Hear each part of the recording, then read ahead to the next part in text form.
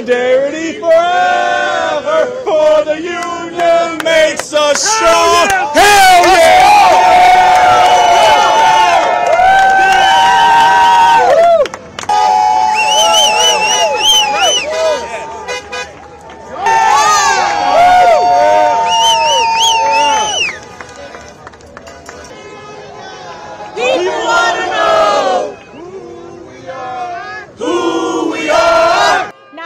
Tiers. We don't got cost of living adjustment, which has been part of every UAW contract since 1948 until 2009, when they said, look, we'll sacrifice, we'll take a hit so we can keep you all afloat. Now that they need help to stay afloat, the big three is, literally turning their backs on them. They're making record profits. It's about time to reward the very people for the reason they were even able to, again, survive, the Great Recession. And so...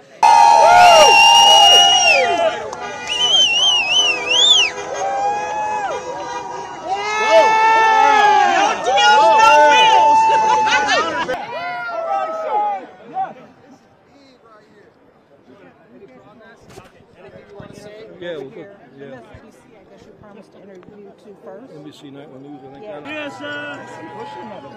Sorry, I can't even.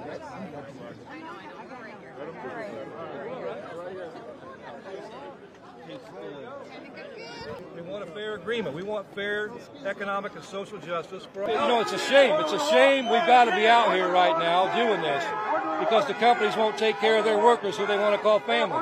But I feel damn good and I'm damn proud to stand here with the VP of the UAW over Ford, the top AA, and all of our workers out here. These guys are the ones. This is what it's all about. And the message to your members out here tonight? What's the final message before you head home? Record profits equal record contracts. It's our time, and all we want is our share of equity. We're not asking to be millionaires. We're not asking to join the billionaire class. We're asking for our fair share of the fruits of our labor. They deserve it. We went backwards in the last 14 years, and these companies have made $250 billion in profits. There's no excuse for it. They're raping society with the price of vehicles. It went up 30% in the last 4 years. CEO pays went through the roof. They're already millionaires. They went up 40%. Our workers got 6% pay increases, and inflation went up 19%. We're going backwards. Yeah. Right here. How's it going, brother? Okay. Ready to get your share? That's right. Watch your step. Watch your step. Stand up, fight back! Stand up, fight back!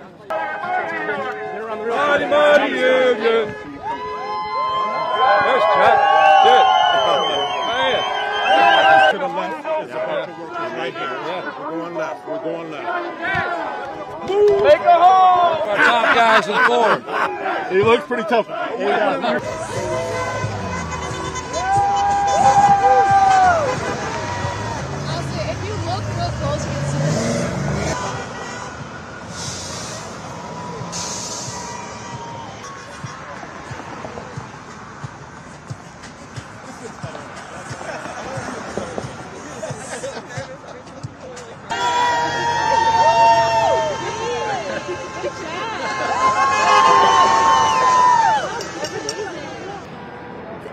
These workers are my brothers and sisters. So they asked me if they do vote to strike, and we don't know what's going to happen yet. The contract does not expire until midnight. And I said, of course I would be here. I've been with a lot of them talking about these issues for a long time. I come to this hall every year. These are people that I talk to every day who are scared, worried. They're got a lot of issues that they care about. They know they're at a crossroads. So I'm just here to support the workers.